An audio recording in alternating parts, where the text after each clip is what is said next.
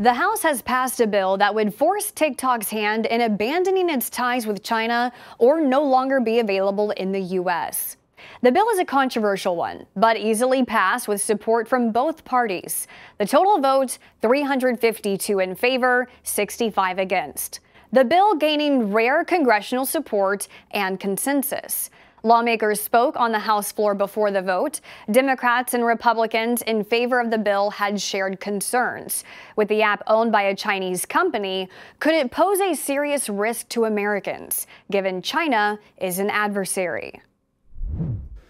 The First Amendment does not give the Chinese Communist Party the right to American data or the right to manipulate the minds of Americans. That would be a really weird interpretation of the First Amendment. This bill is not a ban, and it's not about TikTok. It's about ByteDance. Let me tell you about ByteDance. ByteDance is a 100% owner of TikTok. ByteDance is controlled by the Chinese Communist Party. Democrats and Republicans opposed to the bill also had shared concerns.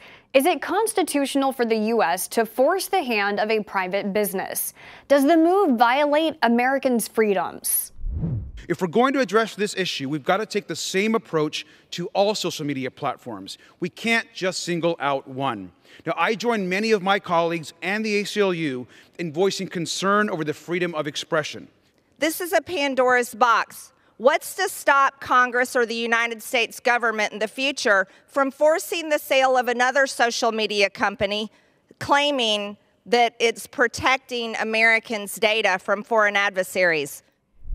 As for TikTok users, all 150 million of you in the U.S., how could this impact you? Right now, nothing has changed, but users are wary knowing there's a chance the platform could disappear. There's been protests picking up steam, users calling Congress members and standing on Capitol Hill, asking lawmakers not to jeopardize the social media site that some families rely on for income. There's much speculation into next steps. The Senate would have to pass the bill, and Senate Majority Leader Chuck Schumer hasn't said yet whether the bill would even be brought to the floor for a vote. Now, if it is, and if it passes that chamber too, President Biden has said he would sign the bill into law. In that case, TikTok has 180 days to find a new owner outside of China. Who would buy? What if TikTok doesn't sell? While the word ban isn't technically anywhere in this bill, there is a chance the app could go dark in the U.S., passing the House being phase 1.